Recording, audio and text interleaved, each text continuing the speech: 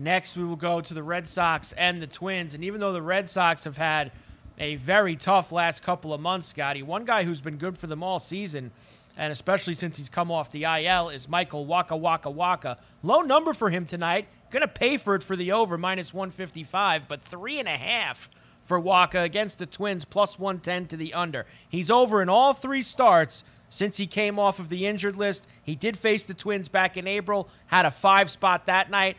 I'm going over, even though it's heavy money, Scotty. Over 3. I'm going over. He's 4-0 on the road with a 3.3 ERA, 29 Ks in road starts. Not only do I think he's going over, I think he's going to win. How about that? Red Sox tonight in Minnesota against the Twinkies.